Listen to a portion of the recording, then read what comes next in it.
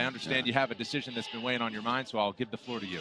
Yeah, you know, it's been really since February when I fought Dan Hooker down in New Zealand. I got the fire back a little bit when I fought RDA on 5 days' notice. I thought it was back, and ever since then, I've spent most of my days swimming, biking, and running, and enjoying commentary and enjoying my time with my family. And I feel like it's gotten to a point where I just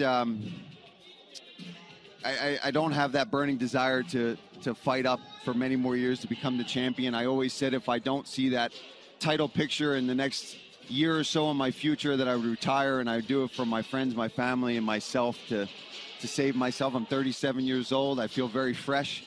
I love the UFC with all my heart for everything that they've given me, for every opportunity I've ever had to be sitting here at this desk, to be working on television. It's something I've always wanted to do, and I'm going to keep doing this. And I'm retiring officially from the sport of mixed martial arts and from the UFC.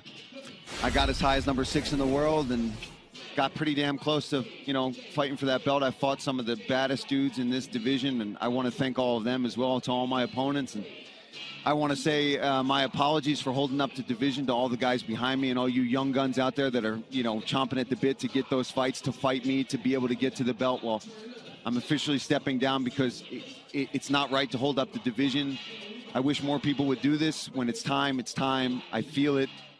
I trust it. I'm confident in it. And yeah, that's it for me. I wish I had some gloves to kind of chuck up into the octagon, but I pretty much did that in New Zealand, and I pretty much meant it back then, and it's been a struggle to get motivated to get back into the gym ever since. So to all my fans and families and everybody that supported me, all you guys and everybody, I love all of you, all the producers, Dana White, the UFC, Hunter, thank you guys so much. Sean Shelby, the matchmakers.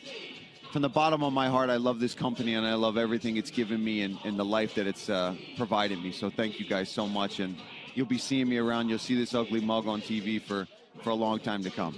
Well, unfortunately, Paul, that is correct. We will be seeing you for quite some time, but I just want to say, what a tremendous career. I mean, yes, of course, everybody wants to be the champion, but you became number 6 in the world in the toughest sport on the planet. You should hold your head high and be very, very proud of yourself. Thanks. That means a lot coming from you, champ. Thank you. Congratulations, Paul, on a great career.